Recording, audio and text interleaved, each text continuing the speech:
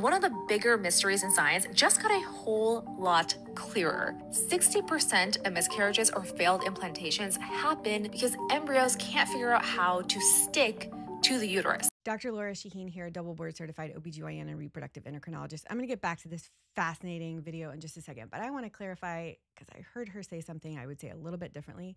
60 to 80% of miscarriages, if you can test the pregnancy tissue, will be from a chromosome abnormality or a genetic issue within the embryo, not necessarily something wrong with the uterus and the way it's implanting. I'm just really tired of women being blamed for miscarriage when most of the time it's an embryo issue. Now, this is fascinating information. Now let's get back to learning. And until this breakthrough, we didn't have a clear idea as to why. Just think about that for a second. The most crucial moment in human reproduction has been a complete mystery. We couldn't study it mostly because it's happening inside the mother's body where we can't see. But now these brilliant scientists did something nobody has ever done before. They filmed human embryos trying to implant in real time using artificial uterine tissue. A microscope took photos every 20 minutes for 24 hours straight, capturing the most important moment in human development that we've never actually seen.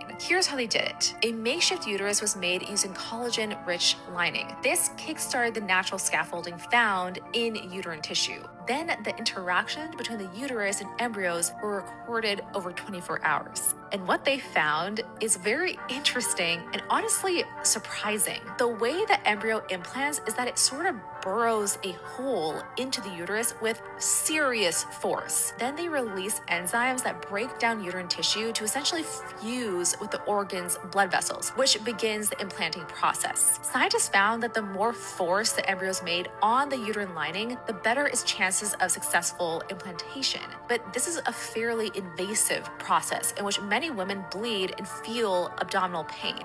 Most people don't have pain from implantation, but bleeding is very, very common. Up to 30% of pregnancies that go on to have a gorgeous baby have bleeding in the first trimester. And part of it can be from this incredible interaction between the embryo and the uterine lining. Now let's get back to learning. Researchers poked the artificial uterine tissue with forceps. The embryos immediately moved toward the disturbance. Scientists think embryos use these contractions and movements as kind of like GPS signals to find blood vessels and nutrients. We just watched one of the most fundamental processes in human biology for the first time ever.